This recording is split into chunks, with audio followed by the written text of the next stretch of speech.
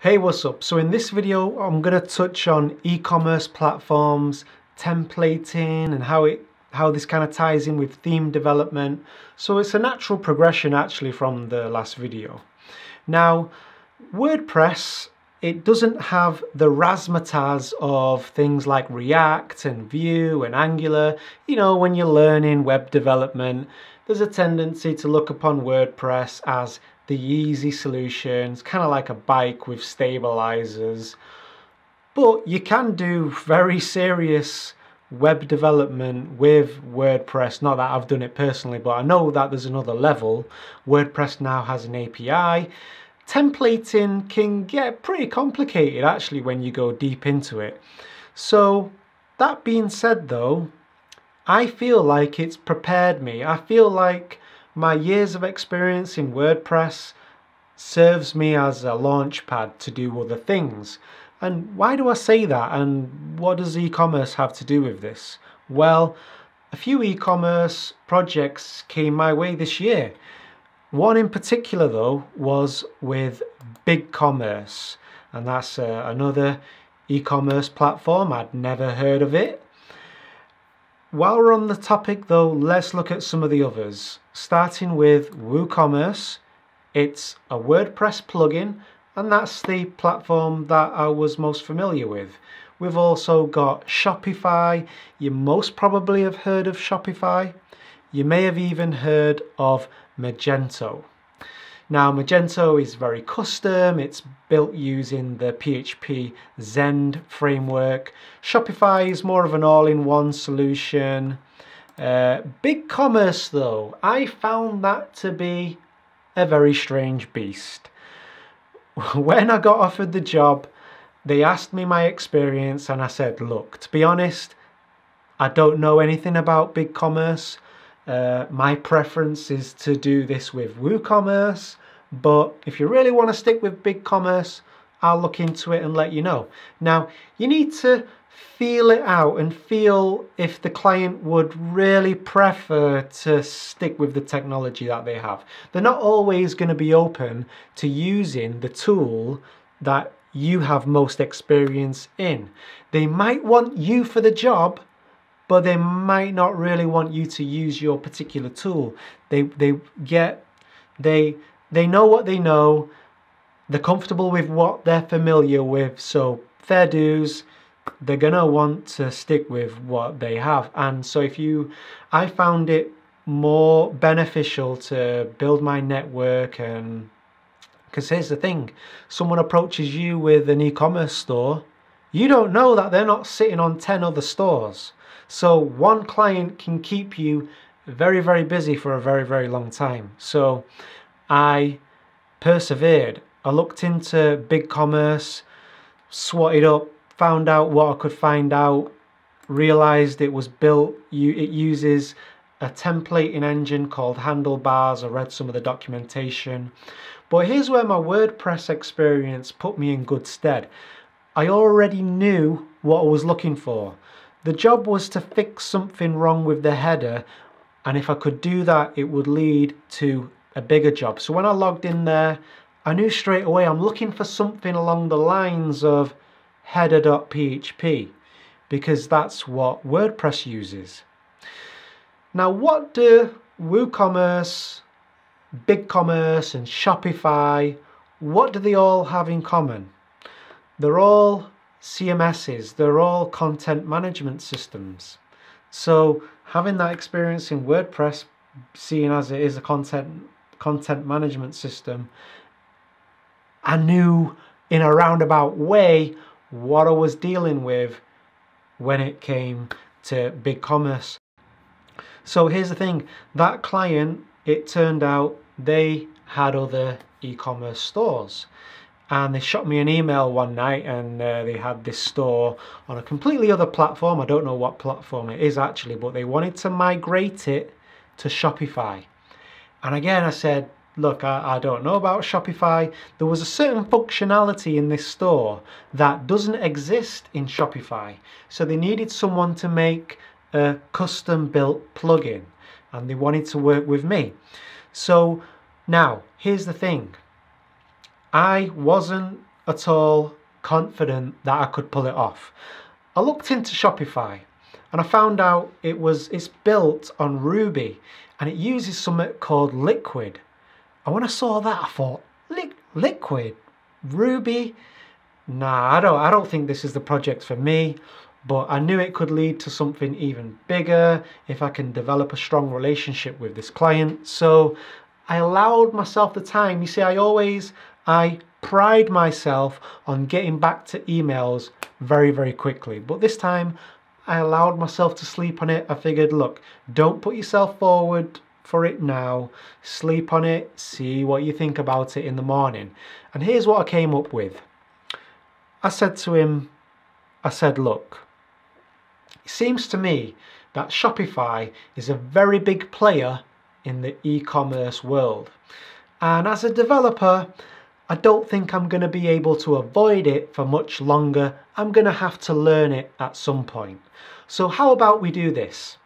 If you've got the time scale for it, how about I go away, I learn Shopify for 5 weeks, and I build a prototype of the plugin.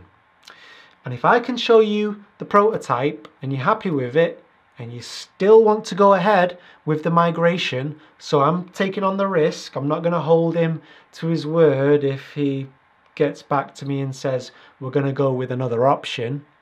If you still want to go ahead, then we'll discuss the terms. And he said, look, Mike, we don't have a pressing time scale. We would much rather work with you because I did a good job on the last one, always do a very good job. And so I went away, and it turns out when you've got a solid foundation, your CSS is down, your HTML is down, maybe you've got experience with WordPress, templating, then you'd be surprised what you can do in 5 weeks when you dedicate your mornings and evenings. So I went away and learnt it. I got this book. I actually found this guy, Gavin Ballard, on Skillshare. He's got some courses. There was another Skillshare course though that I found. Links are in the description. I actually wish I'd have got the digital version of this book. I do like to get away from the laptop, but it's an actual course. When you're trying to do a course, it's much better to have the digital version, and you can have the digital version alongside your text editor and what have you.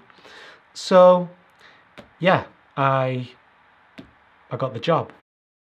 Another thing that I helped to sway it in my favor when I showed him the prototype, because the prototype, it worked, but the UI, it was crap. So I mocked up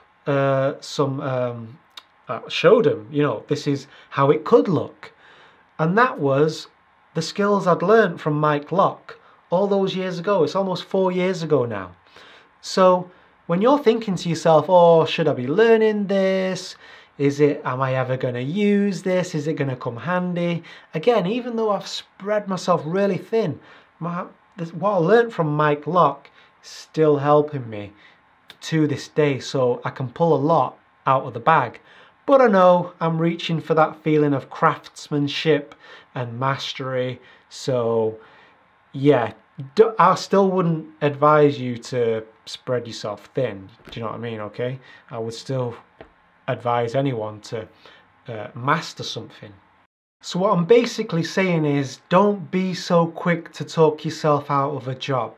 Okay, allow yourself time to sit with it, do a little bit of research. You'll be surprised how comfortable you start to feel about taking on the job once you know a little bit more about what you're dealing with. Okay, so do your research. I'm not saying just blindly put yourself forward for whatever comes your way. If you don't feel 100%, you don't want to begin a project not knowing whether you can actually do it or not. Okay, the solution I came up with was to buy myself a little bit of time by saying, hey, let me see if I can build this and I'll present it to you. If you like what I've done, then we'll discuss the terms of the project. So that was basically it. Now, a Magento project came knocking on the door. and I turned it down. You see, the thing with Magento is, from what I knew about it, I wasn't confident that I could swat up on the PHP Zend framework in the same amount of time that as I could get to grips with Shopify. You see, Shopify, you get a lot out of the box right away. But with Magento, it's a whole different kettle of fish. So that one passed me by. The agency that offered it to me, they've said, look, Mike, if you can get up to speed, we will offer you more Magento projects in the future. So I don't know if there could be more Magento work. But here's the thing, I ask myself the question, do I really want to learn PHP, or do I want to learn something like nodeJS? And so, because I think nodeJS is the future, that's my opinion.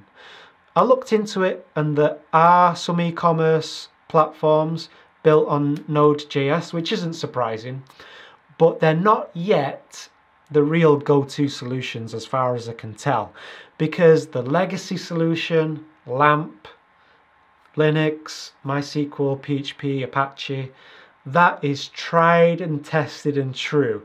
It's solid, okay? But that being said, I still think Node.js is the future, and I want to learn full stack JavaScript, so Magento hasn't come up since. There you have it. So keep that in mind in the beginning. This is more geared towards freelancers actually. When a client comes on the scene, maybe it's a business, you don't know who they can put you in touch with, okay? So don't see it, even though you've not got many clients knocking on your door, don't see it as the big payoff. It's okay to work within the budget if you have to. There's most likely going to be more work that will come from it. And I made that mistake. I was having discussions with this company and I looked them up. They were a 100+ employee company, and this word costs, and it should have become clear to me that they were very conscious of costs, and I came in too high, I lost the project, and I didn't develop that relationship. So that was the other thing I wanted to put across in this video. So yeah, themes. You know, this is the definitive guide to Shopify themes. So I am tempted. I know that there's potentially a lot of work I could get from learning theme development. Whether I do that with WordPress or not, I don't know. I don't want to start to ramble. I hope you got something out of this video. I'll leave it there. No doubt I will have forgot something. Leave any comments you have below, and I'll catch you in the next video. Peace. Hey, before you go, if you're a beginner wanting to learn web development, then let me tell you about Team Treehouse. For $25 per month, you're going to get access to all of these tracks, full stack JavaScript, web design, front-end web development.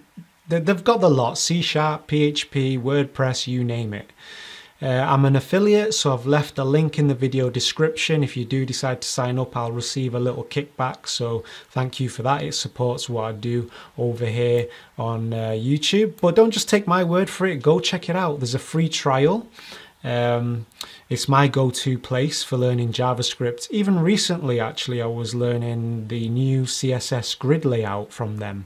And you can always count on Team Treehouse to produce top quality tutorials with quizzes. They've got a forum.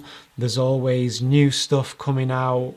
So thanks for supporting what I do, and I'll catch you next time. Peace.